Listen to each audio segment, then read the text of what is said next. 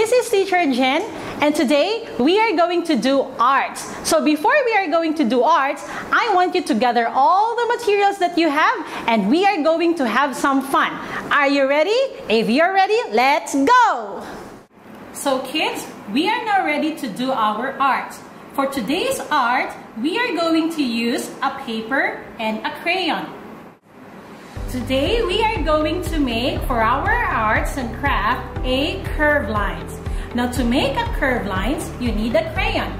Once you have a crayon, you're just going to draw like a letter S, a long S, like a wave of the ocean. Very good.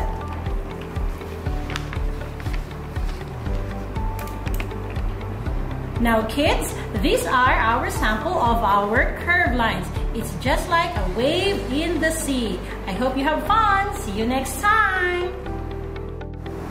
I hope you have fun doing our artwork today. So next time, when we are going to do craft, I want you to sit back and be ready all your materials so that you can do arts with Teacher Jen. See you again on my next video clip. Goodbye!